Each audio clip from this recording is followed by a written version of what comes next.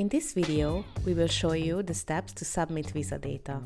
First, it is important that the VIZA module has to be active in the Settings subscription menu.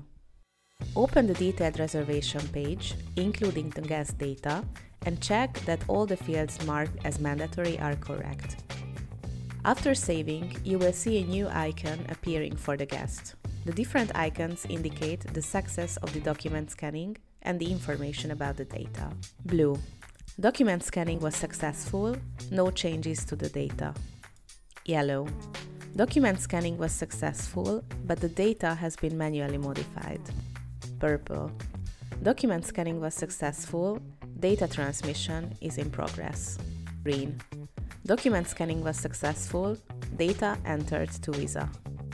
If all the data is correct, you can start the VIZA data submission by clicking on the button that appears in the status changer and then check and manually fill in any missing data. Once you have submitted all the guest data, there is nothing more to do, as the system will transmit the data in the background. Have you been using all of these features? If so, you are on the right path to becoming a SabeeApp expert.